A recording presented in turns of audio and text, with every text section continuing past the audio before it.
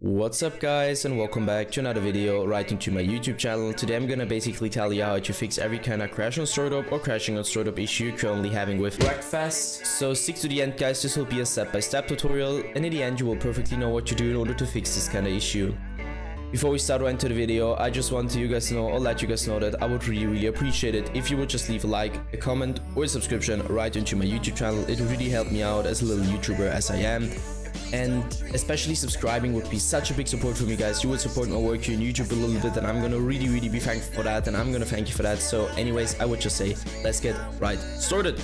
So the first step I would recommend doing for everybody is gonna be to navigate to the very bottom of your screen, where you're gonna right click your taskbar and open up your task manager.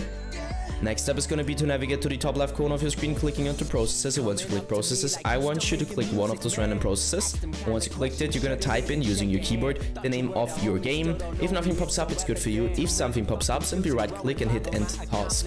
Once you're finished with that, I want you to enter task manager again.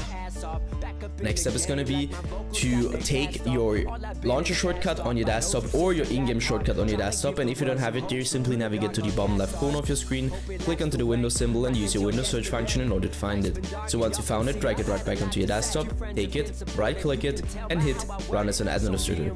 Once you click run as an administrator, your game will pop up or your launcher will pop up, and I want you to launch your game over the launcher. And if it crashes again, return back to your shortcut, right click it, go to the very bottom where it says properties, click into compatibility and simply copy my settings. So let's quickly run through it. Enable run as program in compatibility mode 4, select Windows 8, disable full screen optimizations, as well as enable run this program as an administrator, hit apply and OK. I would personally recommend to reset your PC afterwards, and once it is restored, you should be able to see this little administrator symbol right into your shortcut. What I want you to do next is going to be to launch your game over the launcher, launching game instantly, and this will probably fix your issue. Yeah guys, that's it for the video. I hope that I could actually help you out of this one. If it was like that, just leave a like, a comment or a subscription. I'm gonna really be thankful for that, and I'm gonna thank you for that. So anyways, I would just say have a nice day, see you at the next one, and bye.